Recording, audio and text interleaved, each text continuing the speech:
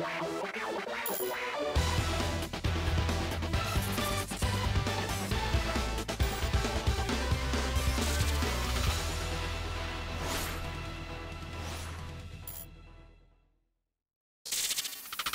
everyone, how are you doing? This is MD Tech here with another quick tutorial.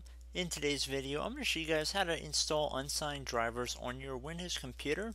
And in order to do that, we need to disable driver signature enforcement. So this should be a fairly quick tutorial, and we're going to jump right into it. And we're going to start by opening up the Start menu. And you want to left click on the little power icon here.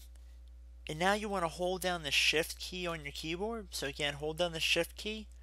And while you're pressing down that key, you want to left click on the restart button right here. It should say please wait.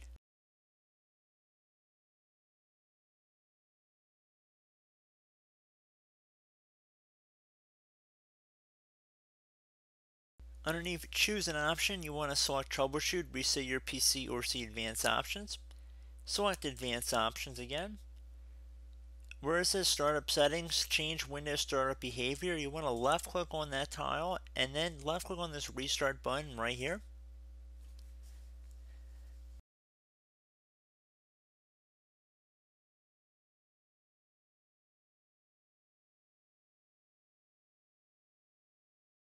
So at this point, you see on our startup settings, number 7 says disable driver signature enforcement.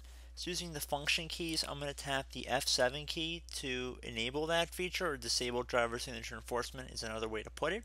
So I'm going to tap the F7 key on my keyboard. The computer is going to restart with driver signature enforcement disabled. You should be able to install the unsigned driver. And if you want to go back in later and re-enable driver signature enforcement, that's fine. But I just want to put that out there, and I do hope this brief tutorial was able to help you guys out. And as always, thank you for watching, and I look forward to catching you all in the next tutorial. Goodbye.